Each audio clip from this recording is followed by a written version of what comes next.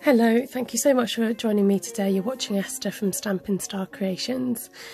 Today I'm using Mint Macaron, Grey Granite, Calypso Coral and Pool Party, which were colours from an online colour challenge on Facebook.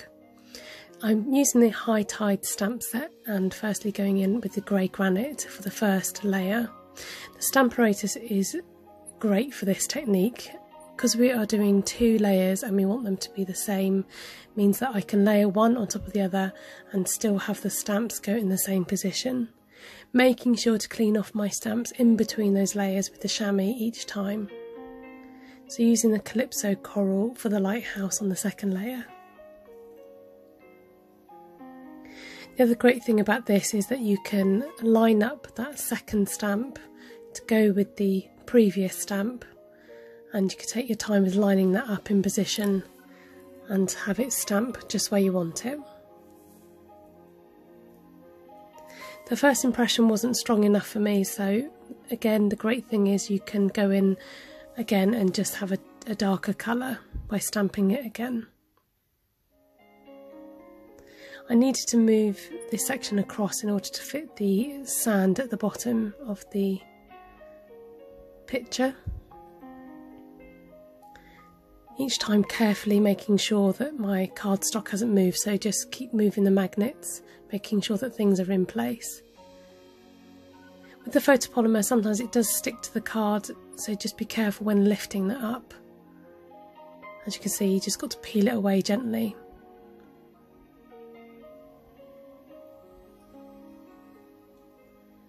Then bringing back that second layer again. This will happen throughout the video where I keep swapping the images around to get both layers stamped. So the great thing about this is that because my stamps are spaced out on the Stamparatus, I can use the different colours and stamp it all in one go.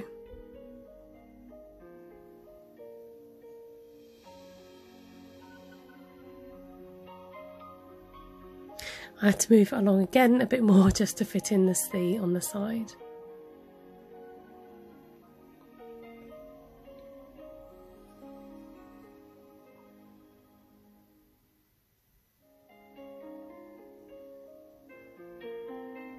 So just layering up those images, and then I decided to bring in the birds.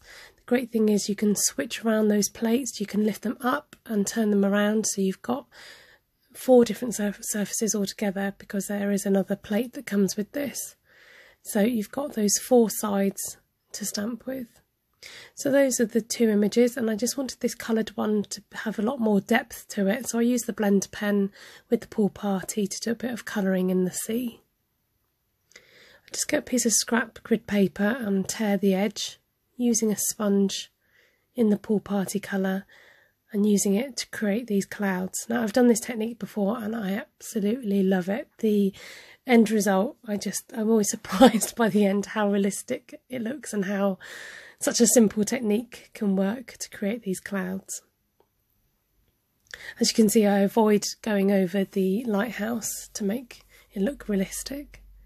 I'm using the rectangle stitched framelit dies, and you just got to take your time to choose what fits your project, and I've used 3 different ones to highlight different areas on the card.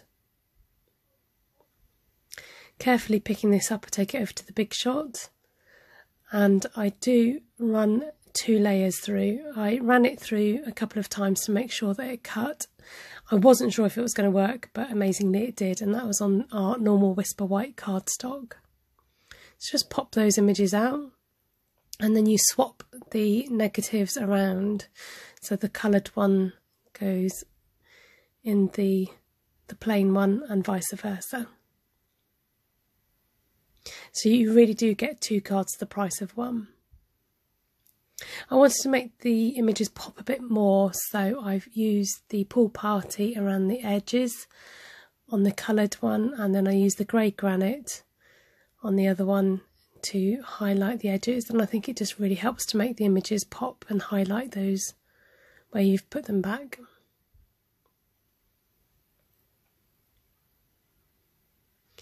Now I notice when I'm sponging this there is a smudge on there, so I just use the sponge to help me disguise that bit and run my sponge along that a bit more.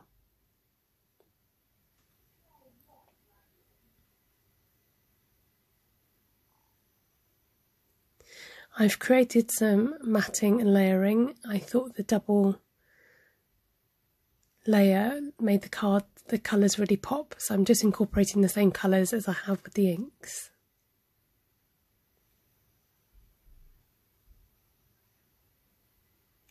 I used some Stampin' Dimensionals again just to add the extra dimension. We've got lots of dimension going on with those popped up shapes, but it was just nice to add the extra dimension to them.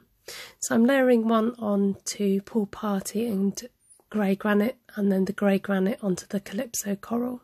And there's our finished cards. Please let me know in the comments below which one you prefer, either the grey granite lighthouse or the Calypso Coral one.